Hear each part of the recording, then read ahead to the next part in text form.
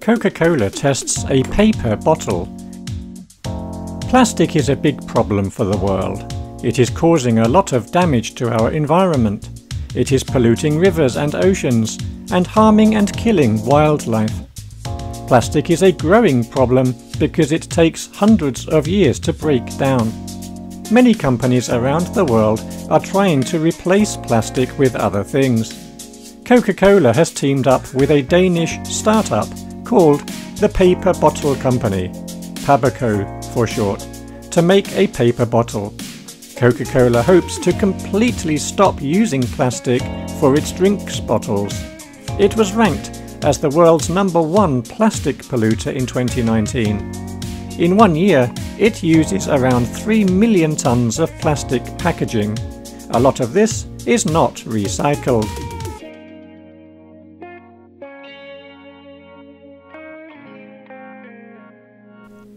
Paberco asked us to imagine that all plastic packaging in your store has disappeared.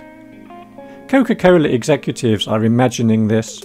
One Coca-Cola exec said, "Our vision is to create a paper bottle that can be recycled like any other type of paper.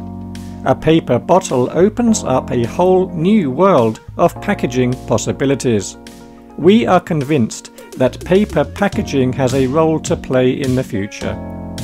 He added that he hopes Coca-Cola will one day use only packaging from renewable sources that are recyclable. He said, "This is all part of our journey to find the most sustainable packaging solutions for people to enjoy our drinks in a way that is right for them and that is right for our planet."